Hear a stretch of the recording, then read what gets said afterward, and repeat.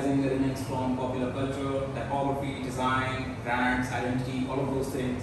And one or two pieces I wanted to try something where you see a complete absence of all of those ideas and things that you see in my other piece of work. And so this one essentially is one such piece where I want to just emulate the materiality of things. I've used a lot of wood in this, and you see that there's hardly anything from any other elements that I've used in pieces. So it just is purely the material itself with a fair bit of color attached to it. Still reminds you of a lot of the things that you see on the street, which is a great inspiration for me, because I follow signages, I follow material, I follow buildings, architecture, all of those things. And in their own spirit, somewhere when you go like around the block of a building or behind a building, somewhere you see that it's completely naked. It's almost like reminding of the opposite side of what you see in front, which has high level branding, communication, information, all of that you kind of is just waiting for you to grab attention.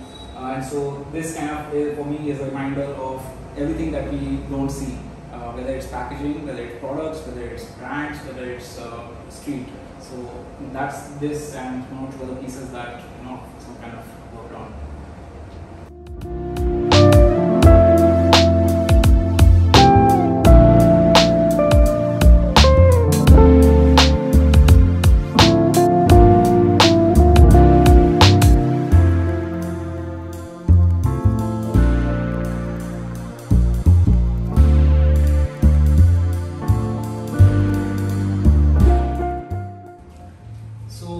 Last couple of years I've been collecting a lot of printed material, things like tickets, brochures, packaging from places that I visit on my travels or at home or at the studio.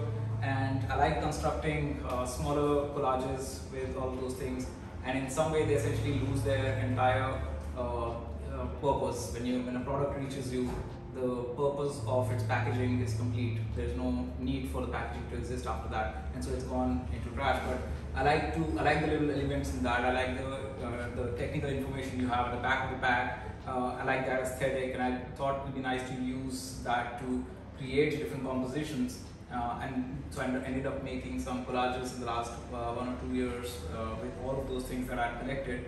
And then when those collages were done, I thought I wanted to just kind of see what they would look like, and will they still look like collages if you kind of blow them up to a larger size, which is about as big as this, and would they still look like a piece of collage or something else? And so to me it doesn't anymore. It kind of almost becomes a whole, where all these different parts have actually kind of just by fate come together, and they've formed this shape that essentially has absolutely no meaning. It's taken all of its meaning out of it, leaving just purely the aesthetics.